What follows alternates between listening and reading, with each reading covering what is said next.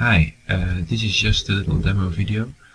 I've created a Linux program called SimpleScreenRecorder. It creates videos of programs and games. I'm using it right now to record Valve's Portal on Linux. This was released yesterday and it seems to be working pretty well. The recording is going just fine, it seems. So I'm getting 30 frames per second and this is 720p, so I think that's pretty good. If you want to try this program, you will have to compile it yourself for now, because I don't have any packages for the distributions yet, but it should work on all Linux distributions. If you want to use this to record Steam games, you have to change some settings in Steam, but I will put all the details in the description. So you may be wondering, how is this different from the existing programs to record your screen on Linux? Well, I've tried a few, but I was never 100% happy with any of them, so I decided to create my own.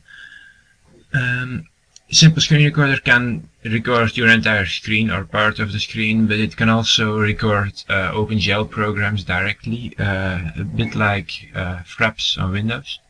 That's what I'm using right now. This is a lot smoother than just recording the entire screen, so that's why I'm using this.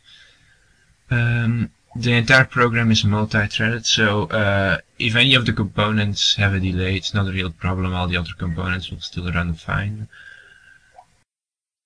The program can also automatically lower the frame rate of the video if it sees that your computer is not fast enough, so it won't keep recording and cause your computer to run out of RAM like some other programs do.